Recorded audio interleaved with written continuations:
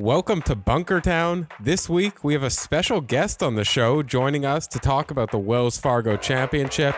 We preview the AT&T Byron Nelson and even get into a little trivia competition. Let's get right into it. Oh boy, look where he's hit it. This is serious. This is hard to watch. You know, building sandcastles in the sand. What happens is you have this sense of embarrassment. That's a shank. He decided to re-tee. That's a shank. Oh, man. But I'm surprised he mishit it that badly. Wow.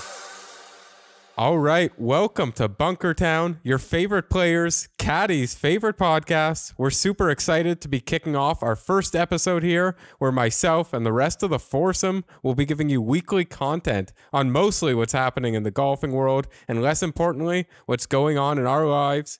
My name's Zack Pencer. To give you guys a little bit of a background, I've been involved in the golf community for several years now, tweeting about it, blogging about it. That's how I first got started, was in the accounting business. Couldn't have hated my job more and decided, why not just start a golf website that goes out to absolutely nobody? But along the way, you know, I was tweeting, trying to get viewers, maybe one or two a blog, until I started posting more provocative blogs, and then those started really to pick up. That's probably how our guy Reid got interested. But from there, started tweeting, wanted to come up with a podcast, and then I happened to run into my pal Nolan, who he's now the first introduction of the show. Yeah, man, we met online just like any happy marriage does, and it was beautiful. It was a beautiful moment. Man, it's been a nice, fun ride. I love golf. I love chatting up with you guys every week. And I'm just happy to be here. Happy to be hanging out with the foursome. I'm an avid golfer myself here in Oregon. Get some good golfing weather, so I can't complain too much about it. But hey, I just remember going back, I saw Zach needed a Tiger blogger, so I slaved away, worked for free on his website, writing Tiger articles. And yeah, it was a match made in heaven. And here we are now. It's brought me to Bunkertown, and wouldn't want to be anywhere else. I think of myself as a pretty good golfer, but we got one other guy definitely on the foursome who could kick my butt. Ex-caddy, Mr. Reid Martin. Golf's played a part of all of our lives, man, but I started playing at 6 years old up in Seattle, and it's kind of led me throughout my whole life, playing competitive junior golf, collegiate golf at UCF, assistant pro at a golf course, caddying on tour, LPGA, PGA Tour, Korn Ferry Tour, with players such as Mark Hubbard, Ryan O'Toole on the LPGA, who you may know. And you know, golf has led me to meet these guys. Met these guys actually at the Greenbrier. Came across a caddy who's a good friend of mine, and has been a former guest on our podcast, Colton Heisey as well, who linked us together. You know, I came on for a guest for a little while, and they ended up needing another guy to supplement the group, and so I came on and joined them, and it's been I don't know, it's been a couple of years now, huh? Been a couple of years, yeah. We've been doing this thing for a while, and then we added a new member. I should have mentioned I'm in Toronto, Reid's in Columbus, but luckily I got one other Canadian on the show who could pronounce words correctly, clearly. It's Stark. Yeah, I guess, you know, I'm that weird guy that goes to the course by himself and joins a threesome. And then at the end of 18 holes, you become best friends. So I'm glad to be joining you guys. Super excited. Love golf. Golf obsessed. Complete golf nerd. Have a big sports background with baseball and hockey, but I quickly realized that golf has been my passion post playing any other competitive sport. And to be able to talk about it with you guys every week, from PGA, what's going on there, to my weekly rounds out in just getting out onto the course now in Toronto. I'm super excited to be joining you guys. Yeah, we got to get like a Bunkertown tournament going. I think I'm definitely gonna need the most strokes. I hope Reid is the best. Reid, I know you're the only one of us who's chasing the competitive dream. You worked on the PGA Tour. Now you're chasing the dream as a player yourself. Yeah, it's definitely a different different side of the ball, you can call it. You know, I'm facing it on the logo now, not the Pro V17 symbol, but if you call it that way. But yeah, trying to chase some Monday qualifiers, Corn Ferry Tour. You know, I'm thankful I have some sponsors here out in Columbus, Ohio, at a golf course called North Star Golf Club. Just went private January 1st. If you ever get the chance to play, you're in Columbus, hit me up. Beautiful golf course, only 2 holes, have houses on them, whole bunch of nature, deer everywhere. I just saw 3 or 4 babies out there today running around. But anyhow, yeah, sorry to get away from that, but I like to post North Star in there. They've done a lot of good for me and help for me, and check it out if you're in town, hit me up. But yeah, it's golf is now, we actually hit the road for Kansas City next Saturday. This coming Saturday, I guess is more it is.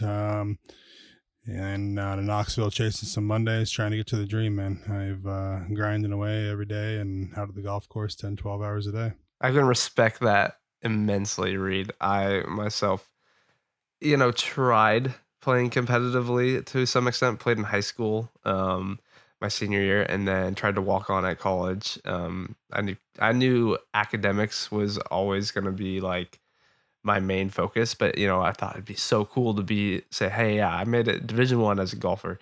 Couldn't quite make it, and just to see how good those guys were and how much better you are than them, and it's just immense how deep the world is in terms of golf. And we had, you know, a great guest on coming, and he is top tier golfing, right?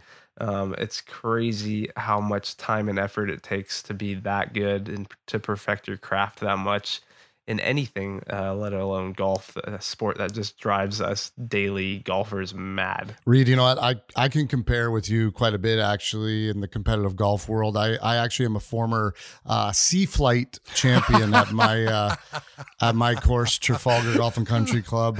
RIP to Trafalgar. But yeah, it was a tense Sunday. I was able to still pull off the victory with I think I was somewhere in the mid 80s. So, you know, same level as you, I'm assuming, right? Hey, C's get degrees, man. Love that. Nolan, you mentioned the guest we have on, a little tease, not giving that away right away. Although if you're listening to this, you'll probably just see it in the title. So, but we are going to try to have guests on almost every week. We know some big names in the golf community, from caddies, players, personalities, star athletes who just happen to play golf, and we should have some great interviews coming, some great previews coming.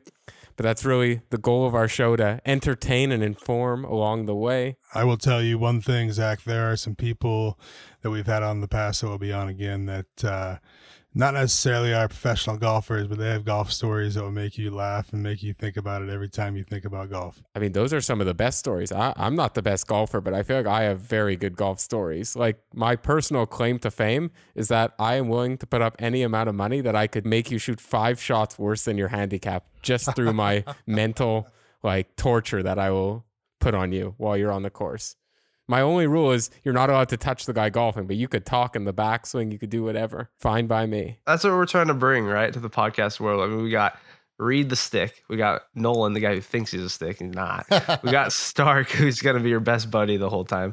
We got Zack, who's going to make you feel really good about your golf game. Yeah, exactly. We cover all the bases, and that's what we're trying to do here. We're trying to, you know, be professional, get some cool golf insights, but also have some fun and just joke around and really just, you know, have a good time on here. We're here for each and everyone's enjoyment. We're trying to have a good time and make this something fun for everyone. Not to mention, every week, a few of us will be picking some winners for the PGA events coming up. So make sure you tune into that too, because we got what we believe are the right picks to win you some cash. Yeah, that's really, that might be our specialty here. That might be where we really set ourselves apart. There might be a few of you degenerates out there who just fast forward to that segment every week. So and I'll be the guy sitting here who tells you what kind of grass is on the golf course, because that's what interests me.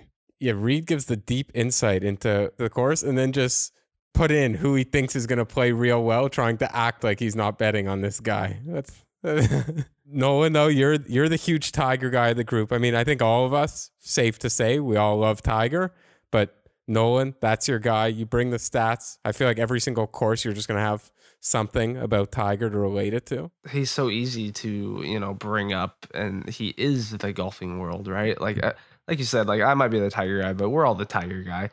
There's no golf personality out there that you like more than Tiger, or won't want to talk about Tiger, or I mean, when he's not even playing, he's the topic of conversation.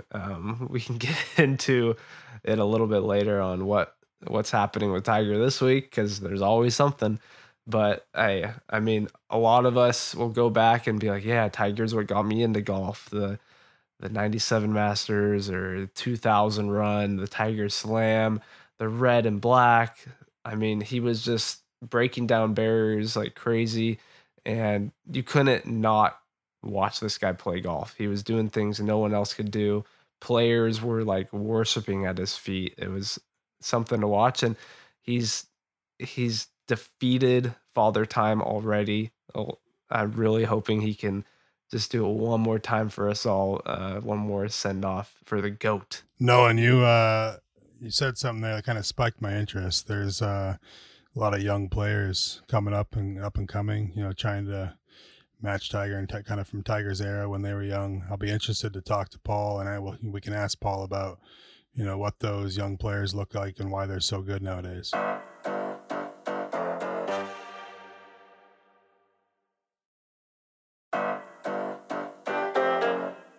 This past week, the PGA Tour saw another first-timer join the winner's circle as Wyndham Clark had a week to remember, holding off Xander Schauffele to take it at 19 under par.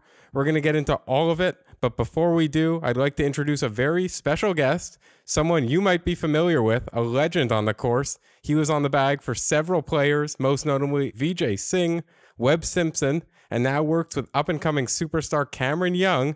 Who better to join us for this segment than someone who was at the event? Paul Tesori, welcome to the show. What a great introduction. I appreciate that. That's some good stuff. I heard the word legend in there, so you had me. I'm ready to go now. You are an absolute legend. 23-time winner, I think. Man, 25 of them. Come on. Paul, you got to update the LinkedIn then. Yes, exactly. I need to. There you go. I'll do that as soon as possible. I'll tell you what, legend's an understatement, man. Yeah. I appreciate that, boys. I appreciate that. That's very kind. I mean, you've been to the mountaintop, the U.S. Open winner, Ryder Cup, President's Cup multiple times. What is that like, reaching the peak of the peak? Like, as a golfer, they're the 99.9 percentile, and as a caddy, you're the 99.9 percentile. Like, none of us get to experience that in our fields. I mean, what is that? Do you get to reflect on that at all, as you've been going through the years? I mean, now you're like restarting with the Rookie of the Year. Yeah. Tell us a little bit about that. It's kind of weird. I think we can all feel that way in sports. Growing up, obviously this wasn't the goal to be caddying on the PGA Tour. It was to play on the PGA Tour. And I had a pretty good college career, and then got my card right out of college, and I wanted to play. And unfortunately, my body and my mind didn't quite allow the physical skills to succeed on tour. So it led me into kind of like this 2.0, so to say, what I was going to do the second part of my career. And I've been very, very fortunate. Any caddy will tell you that as good as you can do, all the right things that you can say, all the psychology that you can use, it still comes down to one thing, and that is your player playing great golf. So I've been very fortunate to work for some incredible players and experience some things that, like you said, that, most people would never get to experience. And even myself, I never looked at a career that would be either absent from a major championship or a Players or a Ryder Cup or President's Cup. But looking back now, as I'm getting a little older, you can kind of appreciate all the things I've been able to do. And like I've said before, and, there's a couple opportunities I wish I could have taken away and not done, hence the Tiger Who story, which a lot of people know. But then, there's so many hard losses that I think I remember those probably even more so sometimes than the wins. Paul, tell us a little about, I've experienced a little bit, but for those who don't know, tell us a little bit about in the moment. Like, you're coming down the stretch on Sunday in a golf tournament, the pressure, on you as a caddy to perform. I mean, it's performing in a different way, but you got to perform and make the right calls and the call offs and whatever, and be able to respond with your player, back and forth in a sense that's effective. How does that bond get stronger between the players, and how does that grow, and how long does it take and whatnot? Yeah, what a great question. So much of it depends on who you're working for. I remember my days with Vij. I mean, when you spoke, you better be sure that you are accurate in what you were speaking. It needed to be quick, it needed to be concise, it needed to be factual, and then the big one is it needed to be correct. And so I felt a lot more pressure with VJ to be correct, to be on, because if I wasn't, it wasn't the fact that in the moment something would happen, it would just carry on a little bit longer. When you were wrong with him, he just had a harder time getting past it. My last boss, 12 and a half years, Weber, very, very different. Very free to speak my mind. I could be as bold as I wanted at any time. And there was really there were no no's, which is such a freeing thing to be able to do as a caddy. I could say what I wanted, when I wanted, and kind of how I wanted. Weber was one of those, he didn't even mind bringing up maybe a negative consequence to help him make the right decision. An example might be, let's say, 18 TPC Sawgrass in between a 6 and a 7 iron. He wouldn't mind me verbalizing, hey, I don't like the hard 7. Obviously, the only tendency we have when we hit it hard is left. Our miss here is right. I like the 6 iron. Let's take 10 off, aim it 10 feet right of it, and go. Where that's a very rare thing to be able to do. I definitely haven't done that with Cam yet. We're not that far down the road yet to know how he would respond to that. But, already kind of finding some of those differences. My first week with Cam, I just purposely asked a lot of questions, allowing him to feed me information, even though I kind of knew him. I just wanted to see how he communicated. Now we've had four tournaments under our belt already now. So a lot more clarity in kind of what he likes, when he likes. He's kind of an old soul. He's quick thinking. So it'll be another guy that I'll be able to be really, really honest under the gun. And thankfully, as a caddy, I don't carry the same nerves or anxiety as I did as a player. Every now and then when you're making a big decision, I still feel that. I think the worst was the year Tiger won the Masters, I think 19. We had a chance to win, and I called Weber off a club on the last hole, and I remember him over the ball, and I felt quite nervous. Thank goodness he pulled it and it covered by about a yard, and it worked out. But, in the moment when you're making a big call like that, you can still feel a little anxious. Paul, I wanted to ask you, I know you said you played college golf, and now you're with Cameron Young, and also played college golf at Wake Forest. A little bit different. I want to get your insights on where college golf is now and how these guys are ready. We see it in college football, college basketball. These schools are like pro sports. They run them like professional teams. And when they come into the pro sports, they're ready. As you've now seen the changes over the years, what's it like with these new young guys coming into the PGA from the college game? Are they a little bit more prepared, a little less nerves on the big stage? It's completely different. Obviously, I'm going to show my age, but when I was at the University of Florida, 93 and 94, we won a national championship, finished third the next year. We were ranked 1 or 2 in the country the entire time. Conference championships were won by double digits. We were one of the premier programs, and there was no working out. We would run stadiums if we, did something dumb. That was about all that we would do. There was no gym time. There was none of these other things. And now you look at these golfers and you look at these facilities that they're going through. It's incredible.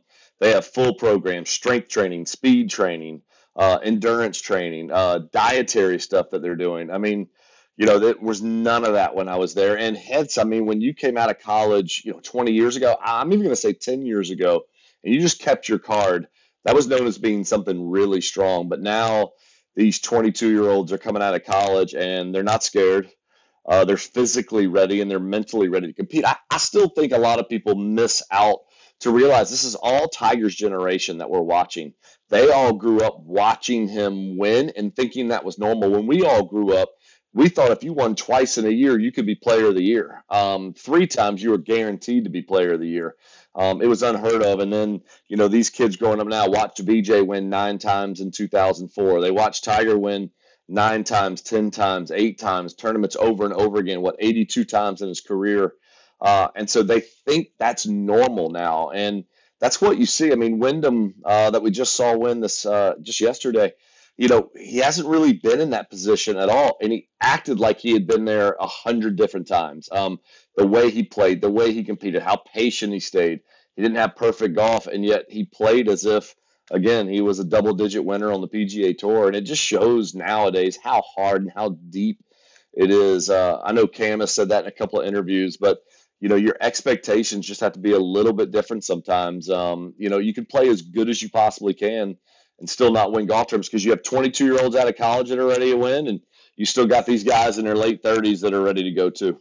Yeah, you mentioned Wyndham, and going on that, when he took home $3.6 million. You've been on tour for a while. You were with some of the greatest players ever. Is it weird that, like, he just won way more at the Wells Fargo than guys were winning for winning the majors? Absolutely. It's incredible to think about. One of my good friends, Mike Hicks, who caddied for all three of Payne Stewart's majors, he finished second this year at Pebble Beach, which was not even an elevated event. And it was the most money he had ever made in a golf tournament, finishing second at Pebble Beach in a non-elevated event. And so it's incredible to look at that and to see how much money there is in the game. And, it's also changed my profession as caddies. The last 20 years, it's completely flipped. The IQ of the caddy now is so much higher. The quality of the caddy's like golf game. I was one of the top 2 or 3 best players pretty much for 10 years, and I'm a +5 now. And I'm telling you, there's probably a dozen guys that are at least that, if not more. A lot of times, college teammates are coming out with them. With the technology that we have now and how good our yardage books are, they can kind of close the gap a little bit on experience. They know their players so well. They know what to say, what to do. Reid had mentioned that earlier in his question about what to say and do. And so the whole landscape has changed a lot because there's so much money involved in what we're doing. And I'm not complaining, that's for sure. But yes, it's definitely changed in a good way. You took the words out of my mouth, Paul. I was going to go into a little bit about, I believe it's John Inge, right, who caddies for Wyndham Clark. Is that correct? Yes. I know he's a damn good player himself. Yes, I mean, he played, obviously, professional golf for a long time, very successful. Still is. I mean, he's still in that, +5 range and, really high golf IQ. We were done early on Saturday, and I'm still a golf geek, and I watched a lot of the coverage. And John does a terrific job. I would second that. Yeah, so what did you think? You were out on the course this week with Cam, your 4th event, as you mentioned. Maybe things didn't go as you wanted, but we see Cam Young is one of the most exciting players on tour. I think it was Saturday. He made like 5 birdies in succession after a bunch of bogeys. But yeah. What's it like being on the bag for someone like that? Yeah, it's very, very different. Again, 12 and a half years with Weber. I'm only 4 events now into this new job with Cam. It's exciting. It's very different. Like you said, a little more ebb and flow, a little more up and down. He finished second this week in birdies and finished 59th. And so when you swing at 190 miles an hour, obviously some things are going to happen on occasion that the ball just won't cooperate. And that's just using just straight geometry, just realizing, well, if a ball goes on this line, it goes 270, it's okay. If it goes 340, it's not okay anymore. And so, he was pretty frustrated. We played poorly at Hilton Head and played poorly at Quail. His frustration's definitely high. He's got 2 young kids, not sleeping that well. He doesn't really like being away from the family that much. And so when things aren't going well, he gets a little down. I think that'll be one of my biggest kind of, contributions to the team is going to be that aspect of it. I've been there, helped VJ put together a plan to eventually, overtake number 1 in the world and put together a process. Webb and I, Webb was 213 in the world when we started and got as high as 4th. And, it's putting together a process, putting together a plan and realizing, okay, let's look at our weaknesses and how are we going to get better at that. And Cam doesn't have that many physical weaknesses, that's for sure. His dad's his coach. They keep it simple. He's got, I'm sure I'm allowed to say, he's got huge kahunas. There's no moment that's too big for him. But there are some just kind of, how do we deal with controversy? How do we deal when things come hard against us? They're going to come, even in your best of weeks, they're going to come, and how do you deal with those? And I think that we'll come up with a good game plan and learn how to do that a little more. We've got a massive stretch coming up, the PGA next week, a week off, then 4 in a row after that. So a lot of big golf coming up, and I think we both want to be really ready and really prepared for a good stretch. Now, I want to take you back, Paul, 2012, the U.S. Open with Webb Simpson.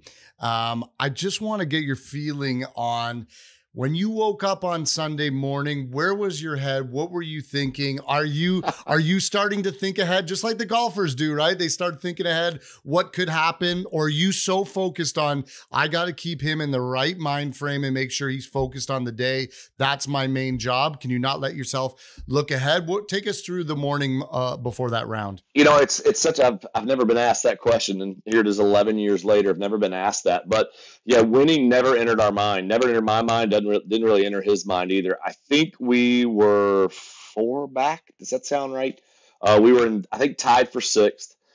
We were 3 groups behind the leaders, and Webb only did 1 interview all week when he teed it up on Sunday, which is incredible to think about.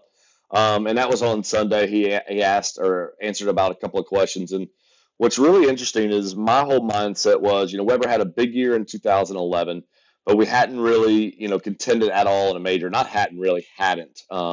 We had a couple like mid-teens finishes the year before, but there wasn't that really thought. My thought was, man, let's get out here. These first 6 holes are monsters at the Olympic Club, and let's just get out there. Let's try to keep our feet underneath us, and let's just play a good solid round, get our first top 10 in a major, and away we go. And the round had started exactly like I just said. We were 2 over through 5. They're just brutal holes, and when we were on number 2, we bogeyed the second hole, which isn't one of the hard ones to stretch, and I saw him looking at the leaderboard. I said, "What are you doing?" He goes, "I'm just checking." I said, "Why are you checking?" I said, if we're 2 under at some point today and you look up there and we're leading, it's going to add nerves. And if we're 2 under at some point today and you look up there and we're 4 back, you're going to get frustrated and try to press. Neither matters. You're not allowed to look all day today. And who knew what was about to happen? But we birdied the 6th hole, got away to a really difficult hole, and we hit a 6-iron and blocked it a little, and it landed just right at the green, kicked down to 12 feet and made it, which was a huge bonus. Felt like an eagle. Next hole is a drivable par 4, made a regular birdie. And one of the cool stories is number 8, there's a par 3. And I'd gone out and watched golf for about an hour that morning. And Webb's told the story a few times. I like listening to it because it makes me sound good. But that's beside the point. But I watched 3 groups come through there this morning. And all 3 groups to a back left flag had missed the green short, which was 20 yards short, probably a good solid 12 short of where they were trying to land it, so a full club. But 20 yards short of the pin. And none of them had reached it. So I knew something was funny. So sure enough, we get in there, and Webber's on a 7-iron. And I just said, buddy, I watched 3 groups come through here this morning. All of them are short of the green. There's no reason why, but it's a 6-iron, hit it regular. And he was not comfortable. I said, buddy, you have to trust me. Hit a beautiful 6-iron, pulled it, and still barely covered the corner. So it still went short, jumped on the green, made, about a 15-footer for birdie, and really set up the rest of the match. And then I watched the coverage later on, and Ernie Els flagged a shot just right up. It came up short and rolled 40 yards down the hill, and he made bogey. Graham McDowell flagged it right at it and was 20 yards short in the bunker. He might have made bogey as well. So it was a fluke more than anything else, but something was happening on that hole that day. I don't know what it was. We had a little marine layer came in. It was a little colder. That hole's uphill. But that kind of kick-started the rest of the round. And one of my favorite part of the stories is he made that little smelly 3-footer on the last hole, and he comes over. And I said, you could look now. And I still have the coverage, but you could see him look up on the board, and he kind of got a smile, knowing at the time we were probably going to be in a playoff. We did not think we would win outright at that time. Jim was still back on the 16th hole, which they had moved up 110 yards on Sunday. And that actually ended up being the difference. He was uncomfortable there, and Jim hit a duck hook, made bogey, and ended up winning the golf tournament by 1. We can't not talk about the 2012 U.S. Open and not bring up the Birdman photobomb at the trophy ceremony. What was going through your head when that guy stepped in front of the camera? Well, this is, this is just who I am. This doesn't surprise anybody that knows me, but I was already on a red eye. I was already gone. I hugged Webb and said, I'm out of here. I got a chance to catch this red eye. I got to go now.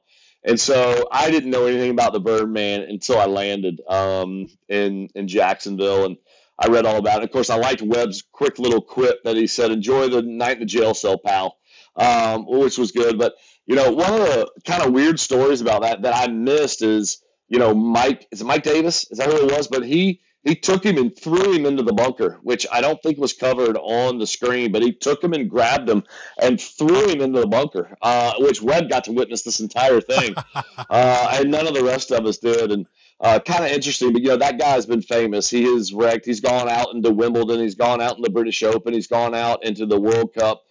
He's, trying to, an environmentalist, and he ended up writing Webb a long email and apologizing for kind of stealing the thunder on such a big moment for him. But I think the only thing irritating about it was the next 11 years listening to people do the caca.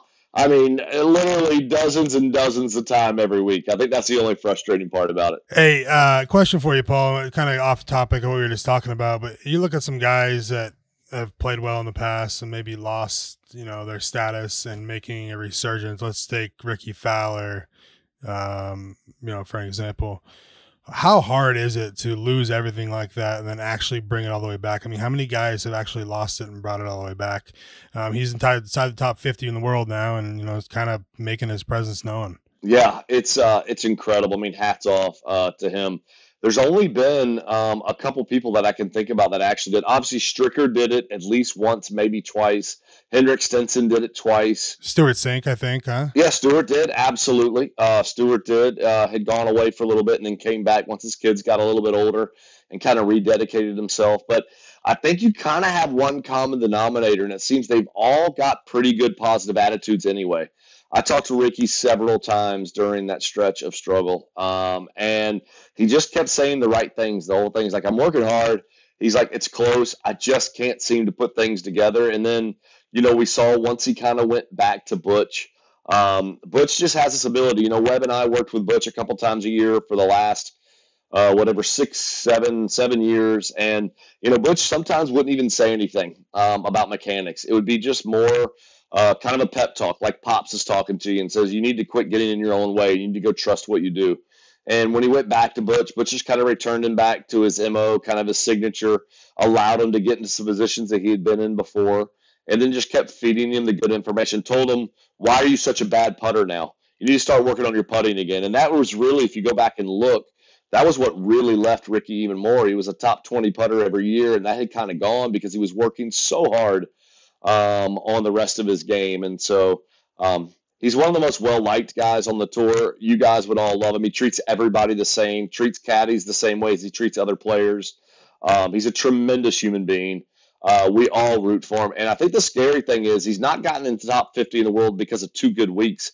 He's playing well every single week. And I mean, I can't think of probably a more popular winner, and it's probably coming at some point soon, than Rickie Fowler. Especially the younger age. I mean, all the young kids, man, and you look up, see all these head covers on their bags, and it's all Rickie Fowler, bright orange, and they're dressing with orange slacks and, or the Rickie Fowler Puma hats. And how many times do you see that? Absolutely. And I mean, the game's just better off when Rickie Fowler's playing good golf. There's no doubt. Yeah, I'd say another guy you got to loop into that popularity pool would definitely be Rory McIlroy. He's been kind of up and down in the news a little bit lately. We're kind of wondering, hey, why did he skip that event? Left $3 million on the table of pit money.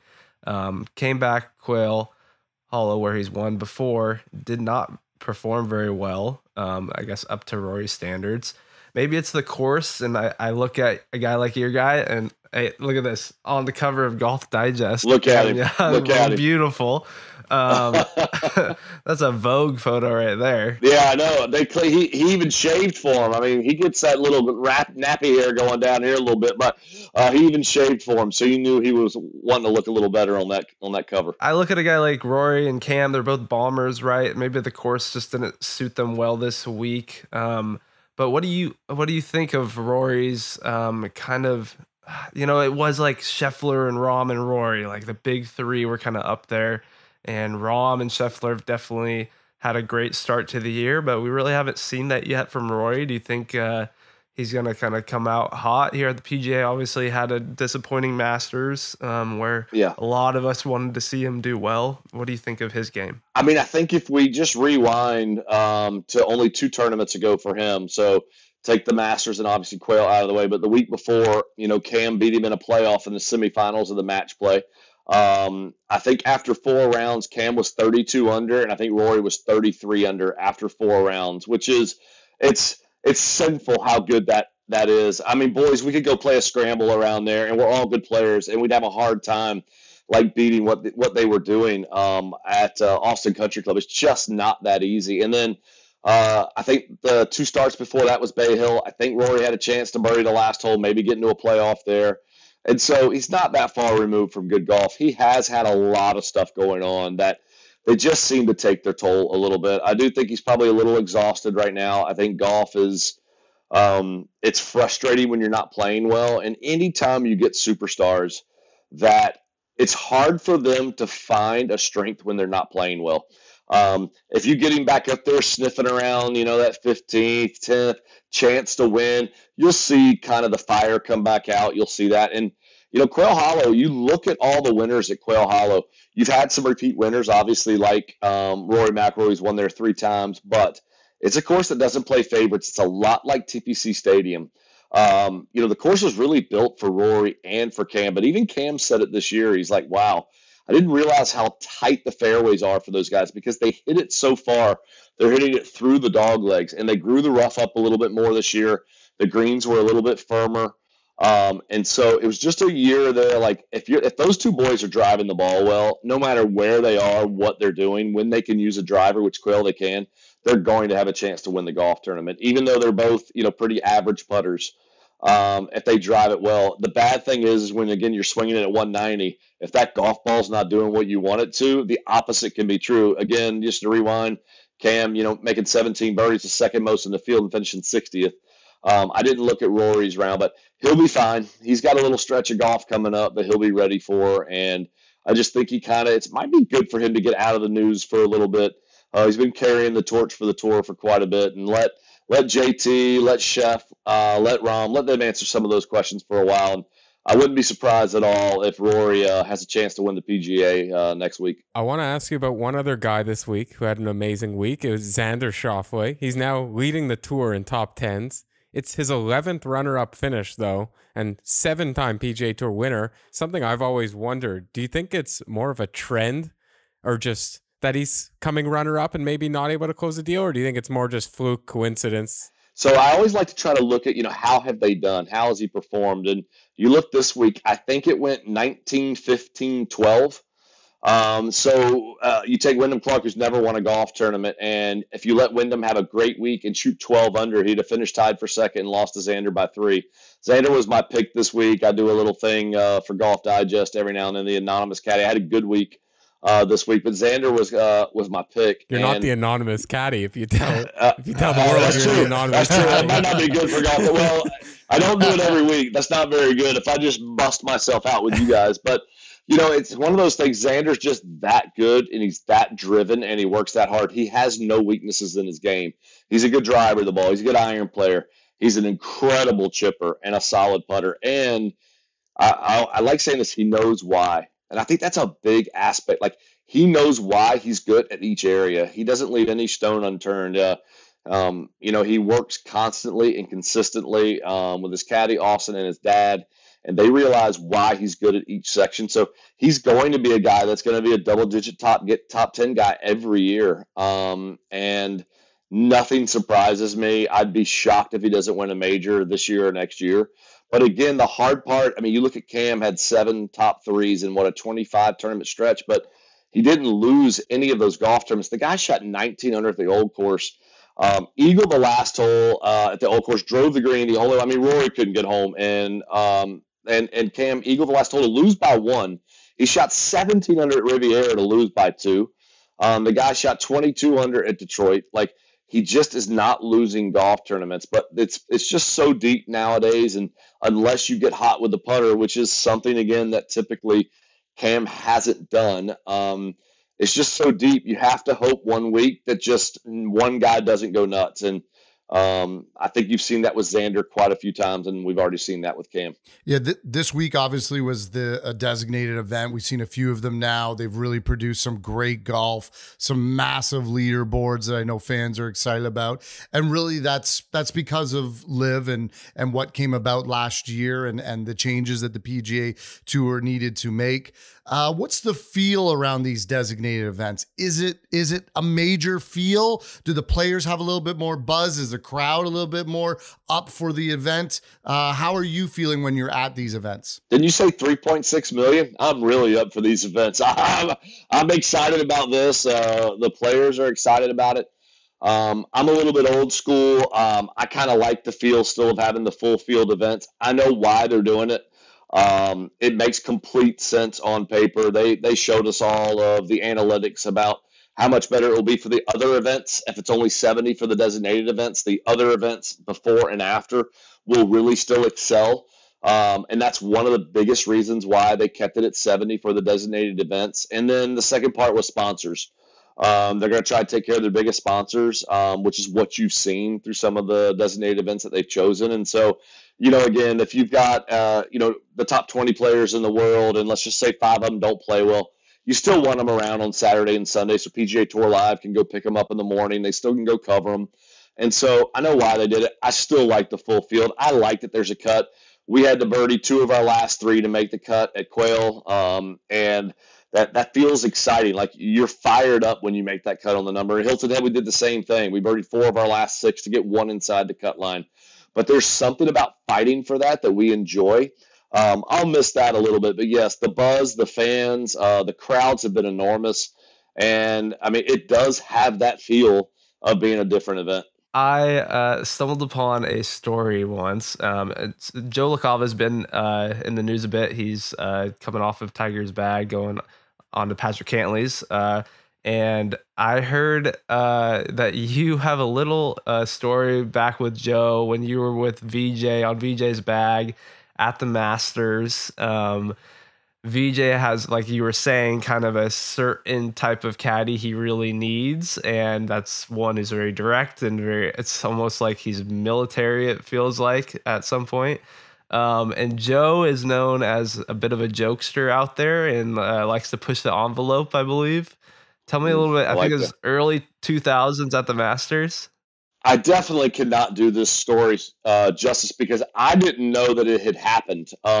Remember, I'm kind of doing my own thing over here on the side. I didn't know what Joe and VJ were talking about. I had no idea. But I like that you said jokester, push the envelope. I call pot stirrer. He definitely likes to take that pot and stir it up a little bit. So, VJ, yeah, he just had some of his rules, and one of his rules we're kind of like, hey, I just don't want you talking to other caddies and players. I want you by my side. I want you focused. And he knew my personality. I kind of like to talk and have a good time and enjoy that. I'm ready to work hard and focus as well. But in between shots, it's a long, long day, especially around that place. But anyway, so we get paired with Freddie Couples, and I tell Freddie and Joe, hey, boys, to let you know, I can't talk today. Good luck. Play well. Have fun. Well, probably not a smart idea on my part. So Joe now has taken it upon himself. As soon as I walk off the tee box, Paulie, how you doing? How's the family doing? You been playing any golf? Where are you staying this week? Oh, where's that at? Where have you eaten? And he just starts on the whole time.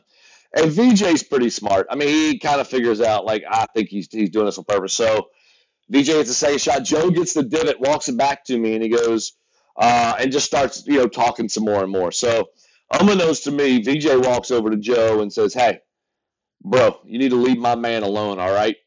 And I'm definitely going to clean this up. But Joe looked at Vij and said, you need to go on the other side of the green before I drop you. Something along those lines or whatever.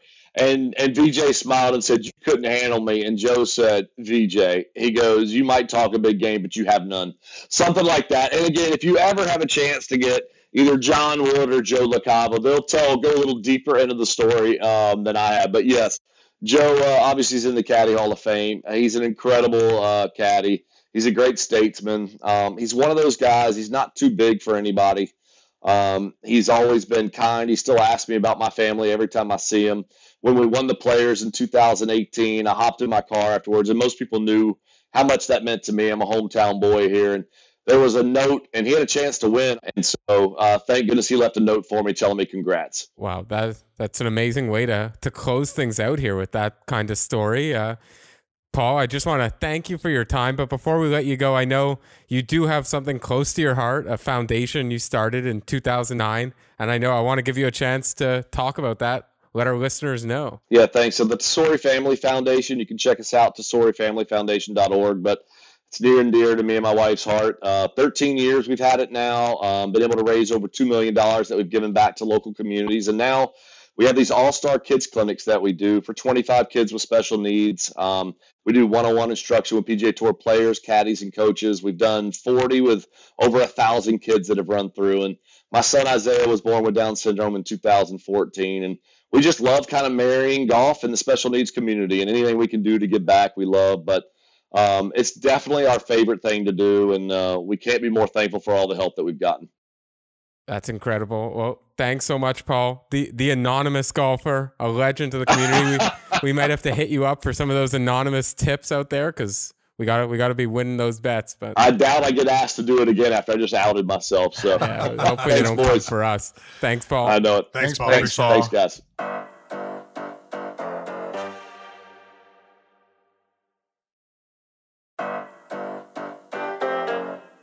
This week, the tour heads to Dallas for the AT&T Byron Nelson, where KH Lee is going to be looking to three-peat after winning each of the last 2 years.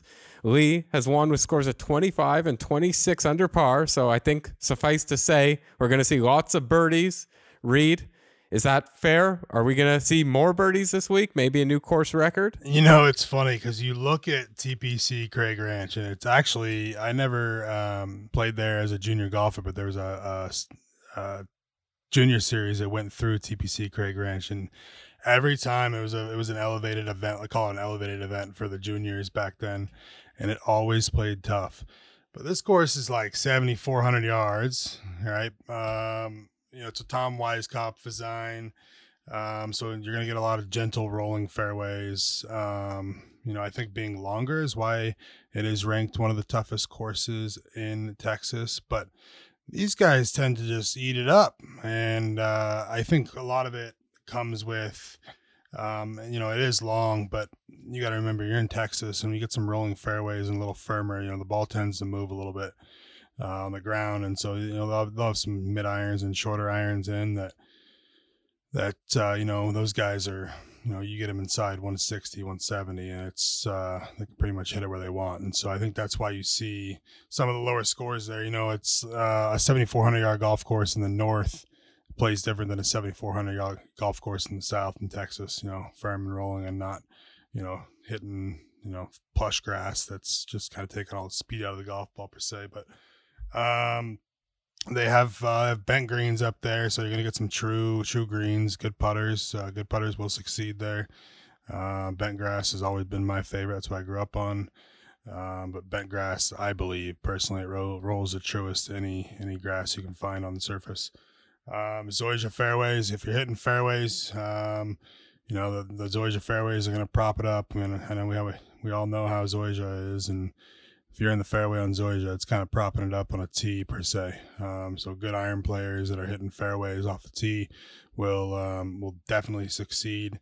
I don't think you need someone who bombs it. I know it is 7,400 yards. The par threes are a little longer. They're 220, 230, 240. So somewhere in that range, most of them. And so you're going to, that's where a lot of the length is added. They're not having 190 par threes or 180 par threes. It's all 220, 230, 240. And so I think you get some of the added length to the total length on those par threes, and you don't really add too much to the rest of the golf course for a typical. So I think someone who you don't really need to hit it that far, and is what I'm gathering here. AKA KH Lee from last year. Doesn't really move it that much, but he hits it good. But if you're looking at statistical features on tour, he's not that crazy in driving distance. I would focus on someone who is a good iron player and someone who rolls the rock, because you're on bent grass, and that's if you're playing on bent grass and Zoysia fairways, that's your recipe right there. You said it plays longer in the north than the south of Texas? There's certain grasses that play firmer than other grasses, and there's certain climates that play firmer than other climates. So 7,400 yards in, let's say, St. Louis is not going to be the same as 7,400 yards in Dallas, Texas, or wherever we want to talk about. You know what I mean? It's just what it is. But yeah, but I was going to ask Reid, like, when you're caddying your players out there, does that even make a difference that last time you played here, it was a par 5 and now it's a 495-yard par 4? Or do you still play the hole the exact same, just instead of a birdie, now it's a par? People, and you can talk to any golfer that goes out and plays, right? You can talk to Joe Schmo that goes and plays around. And they always get fed up, or not fed up, but caught up if it's a par 5 or par 4 or par 3. Well, my fucking objective is to get the ball in the hole as quick as possible. I don't care what par it is. Like, that's just, so who cares what par it is? It doesn't make a difference, but people get hung up on it. That's so true. That's so true, man. Like, we care about so much like making a par or something like that. Like, then why are there par 5s that are reachable in 2 and par 5s you can't get to in 2? Like, who cares? Then make the wedge. I don't understand. But one thing I was going to say about the golf course that I completely forgot about, I was reading about Weiskopf stuff and, kind of honing some of my detailed knowledge, we'll call it, on Weiskopf designs. But there was a quote in there that I found really interesting. And I thought about a lot of Weiskopf golf courses, and it's so true. He said, I may not give you access to every pin, but I'll give you access to the middle of the green every time. Spieth would be a popular pick here because he's going to make those 25 footers, right? That you're getting a lot of those on a Weiskopf design where you can get to the middle of the green and have a 25 footer every hole. 100% good putters on bent grass, man.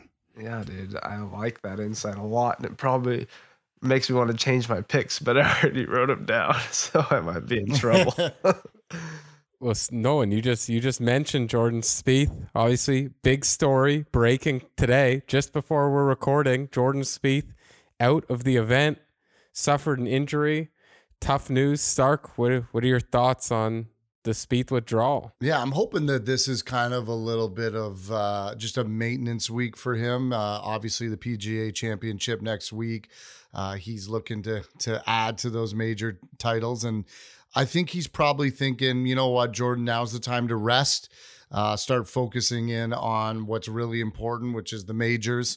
We know that he's looking to win every single one of those ones, and it's important for him to play well. I think all the players going into an event like this, although, yeah, they're trying to win the tournament and win the money and the FedEx points, they're looking ahead to next week. How can you not? You want to be playing well going into the majors, and you want to make this cut. You want to play good on the weekend and have a good finish. But really, you want your A game come Monday morning when you get to the PGA Championship. I think that's the main focus for this field this week. Yeah, so without Spieth now, just 3 of the top 20 players are going to be here. We got Scheffler, Hatton, and Tom Kim. They'll all be looking to go low, but we've had some very unique winners at this event. That's for sure. I mean, obviously, KH Lee back-to-back. We got Jason Duffner winning. We got Sang-Moon Bae, Sung Kang, and everyone's favorite golfer, Stephen Bowditch. I mean, how's that for a one-time winner? Hey, I will say though, Zach, you brought up a name there that really, I'll say, spiked my interest. Tom Kim, man. I said January 1st or around that time frame, I said Tom Kim might win a major this year. Ooh. He hasn't really showed his presence that he showed in the fall where he won, but that guy can hit a golf ball. I think we see lots of valleys and peaks, from kind of riding the wave in the PGA Tour. But that guy's going to win. He's going to win soon. He's incredible. I couldn't agree more. Earlier this year, he had the quadruple bogey and then came back to win. So guy with mental chops like that, that's someone that you look out for to win. I think it's safe to say guys who win this event, obviously you got to be a birdie maker. We just spoke to Paul, a guy like Cam Young. He might have shot 40 under at this event if he was playing his best. But I think good putters, good approach game. I think like Reid said it perfectly. The distance may be kind of overblown because of how long the par 3s are. Yeah, the field's a little weird this week too, now, especially with Spieth dropping out. It's there's Scheffler, right? And it kind of tapers off really quickly after maybe a couple guys. So, I mean, what we saw at Mexico, what will happen? Will it be the 2 top dogs battling it out on Sunday like Rahm and Finau did? Or is one of these guys like a KH Lee going to pull through?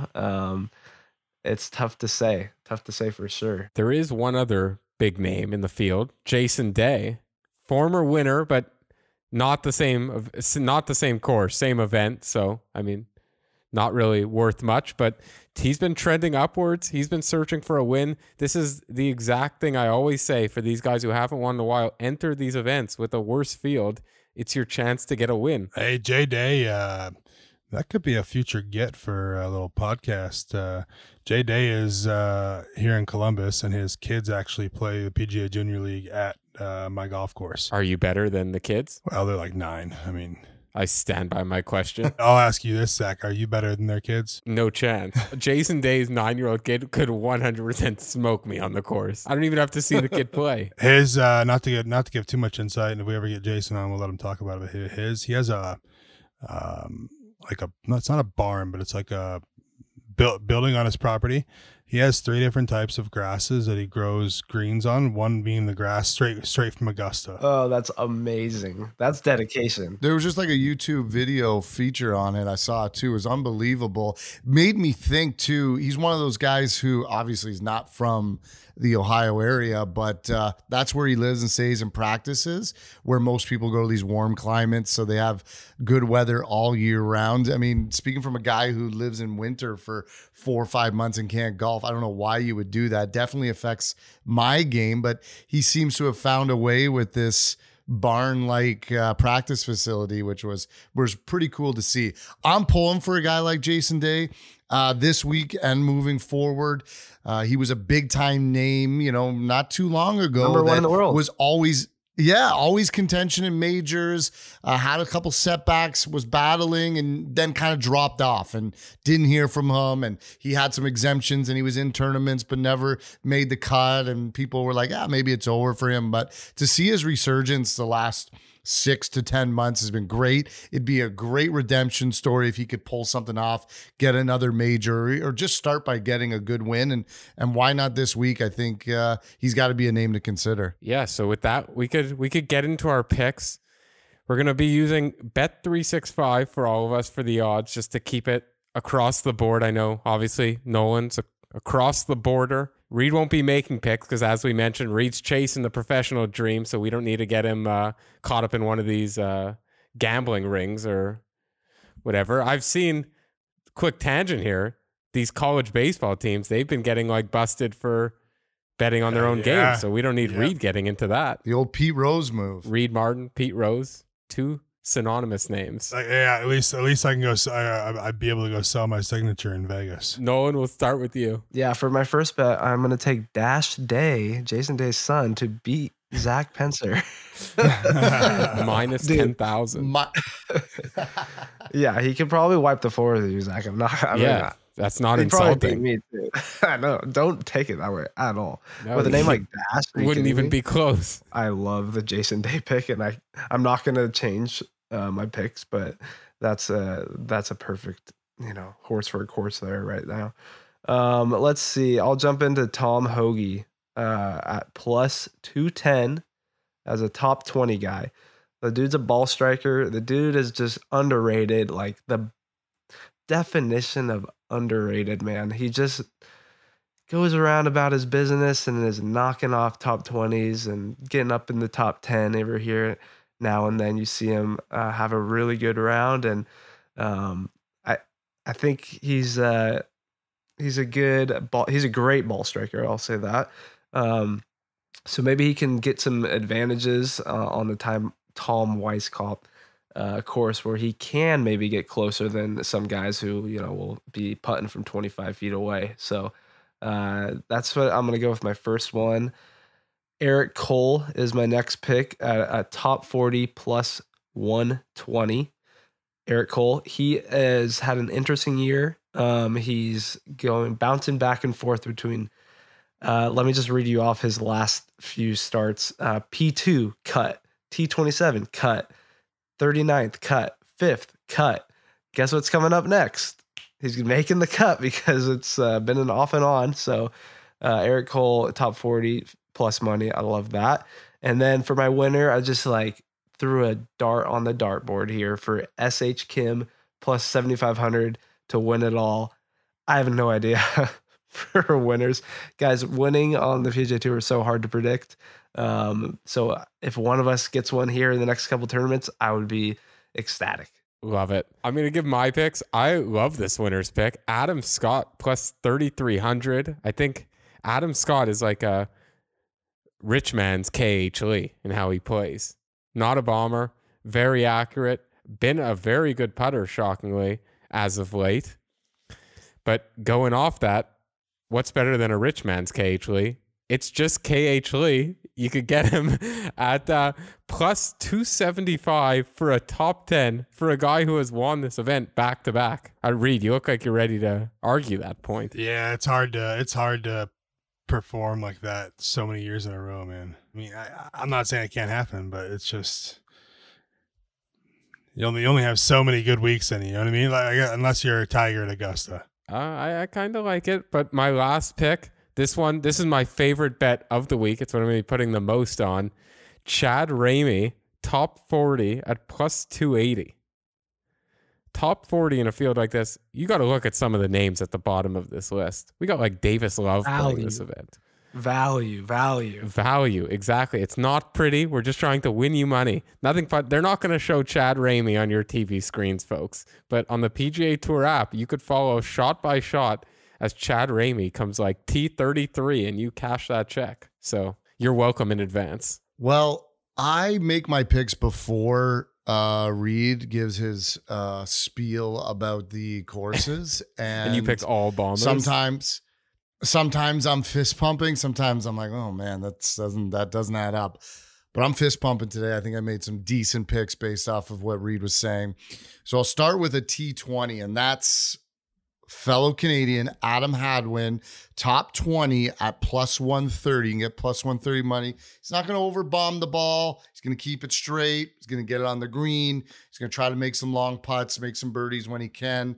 As Reid said, just get the ball in the hole in the least amount of strokes. That's Adam Hadwin. That's what he does. Top 20, I think he can sneak in there again, plus 130. My next guy is one of those players that I kind of was just talking about where maybe they're just using this tournament as a tune-up, getting themselves ready for what's important, and that's the majors. I got Hideki Matsuyama, top 10, plus 275. He has not played since the Masters. Okay, we know he's had some injury trouble early on. He had withdrawn one event, but he's made 12 cuts out of the 14 he's played in. He's trying to ramp up. We know he's probably been golfing. He's come back over to the States. He's ready to go here. Have a good week. Doesn't need to win. Just a good week. Get in that top 10. Win me some money. And then go to the PGA Championship and try to see if he can get it done. And then my final one, I'm going to pick a winner, and that's Trill Hatton to win the tournament, plus 1,600. Is there anything better on a Sunday than sitting down, drinking beers, and watching this guy just be crazy on your TV? So I want him in the mix. I want him on the leaderboard. I think he was one of the top 3 favorites, and we know in these kind of events, Vegas has it right. They know who's going to be there. So is he going to be chasing Scheffler? I hope so. And I hope he's just as crazy and getting in Scheffler's head while he's playing. So I got Tyrrell Hatton to win it all. That would be very exciting if Tyrrell Hatton makes a run. One of the more exciting players on tour for sure. I find it interesting. None of us picked Scheffler, just the odds-on massive favorite at this event. No one's taking it. You guys are giving me head nods. Yeah, you can't pick the fit. Think we were talking about Tiger, Nolan. When Tiger was on his run early on, like he was almost sometimes minus money to win the tournament. Like anyone that's below plus 1,000 to win the tournament, the value is not there. I mean, Scheffler's a great golfer, but to say plus 400 to win it, that's not a great return when there's a field of great golfers, and Reid can attest that any one of these guys, okay, maybe not Davis Love at the bottom, but any one of these guys could pop up and have 4 good days and get 100%. A win. I mean, you never know.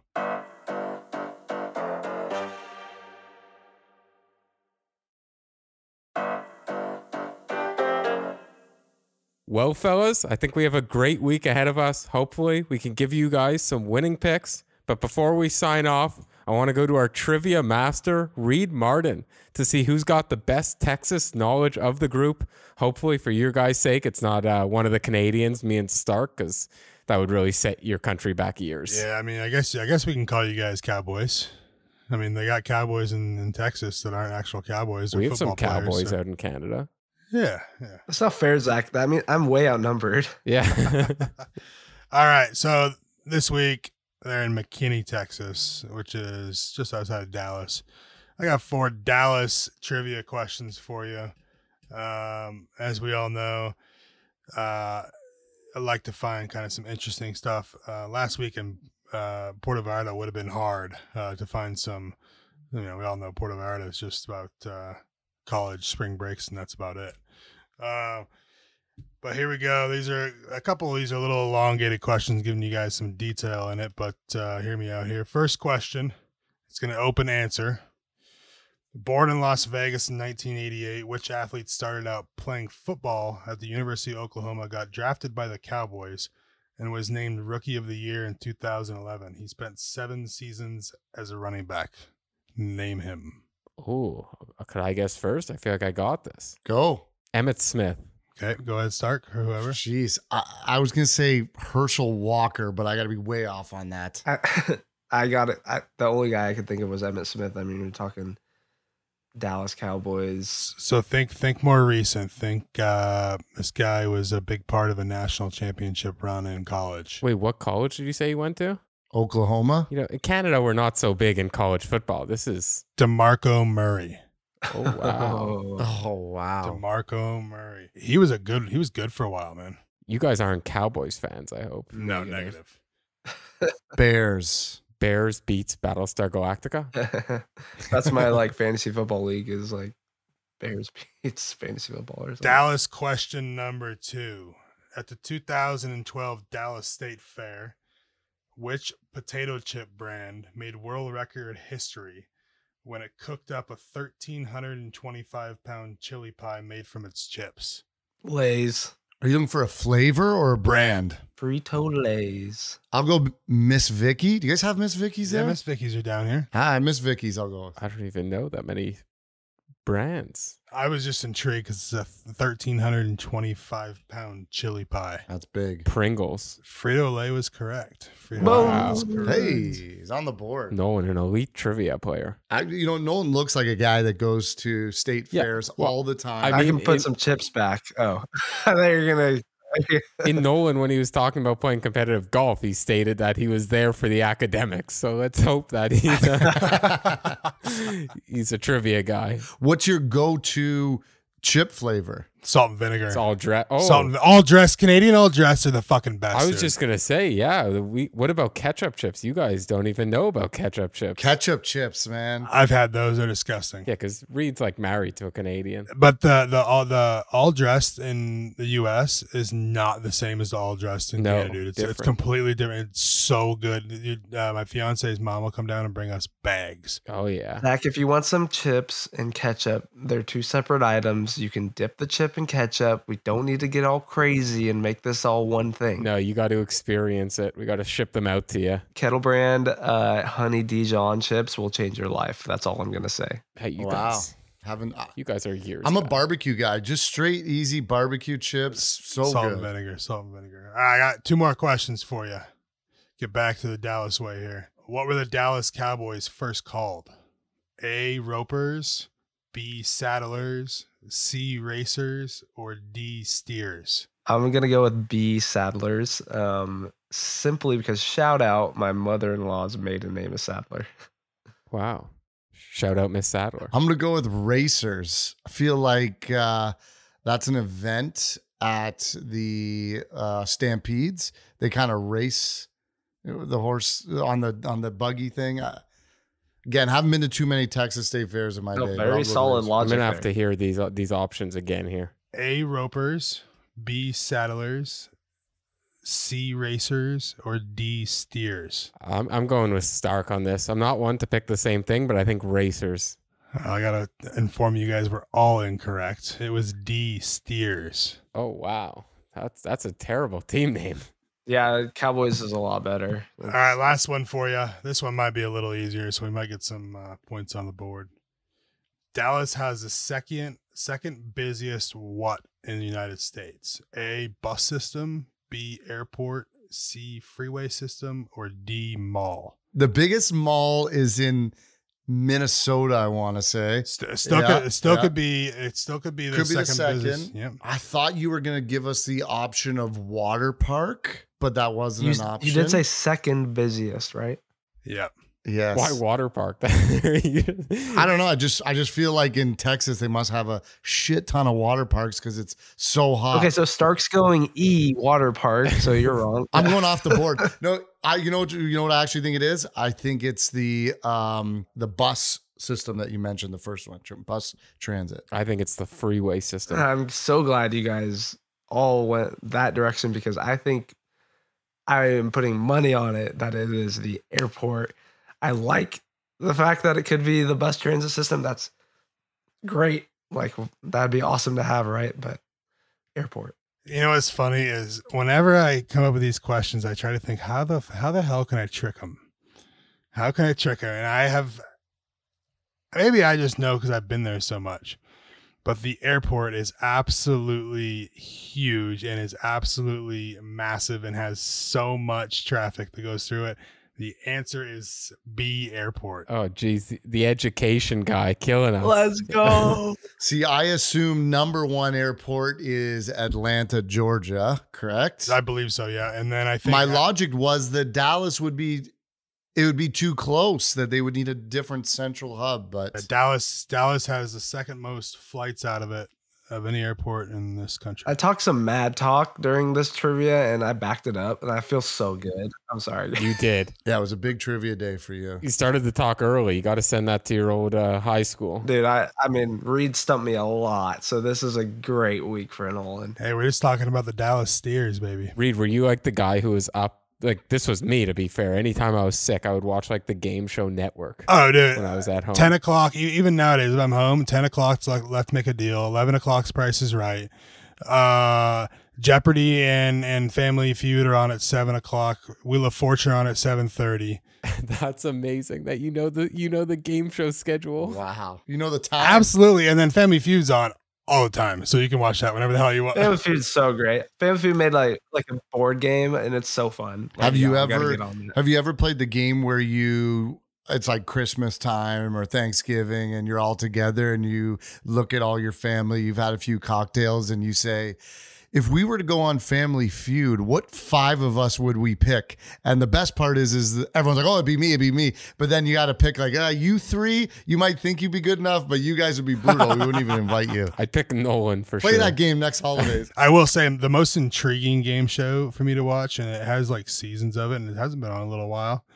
LeBron James actually started it or co-founded it. It was called The Wall. Oh, what's that one about? It's where like they drop balls from like, it's on this big grid and there's money amounts at the bottom and they have to answer questions to get questions right. And like, if you get it wrong, it drops a red ball and you get negative money, and green, it drops a green. It's awesome, dude. I've seen people win $1.5-2 million on there and stuff. You see that one Dwayne Wade one, the Cube or whatever, where they have like weird random like minute to win it games almost kind of things. Yep.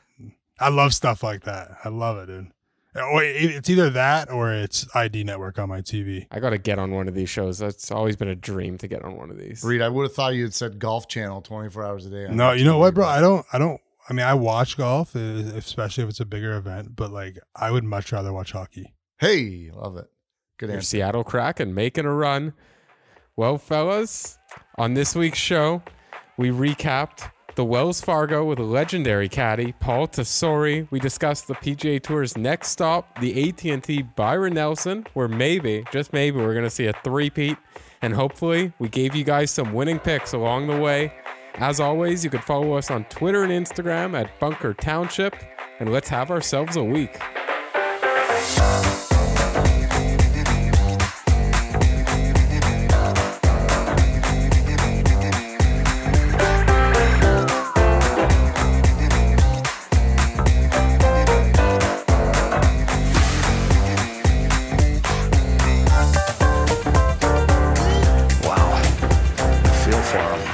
That's tough. It's just, that is brutal. Bunker would be an advantage.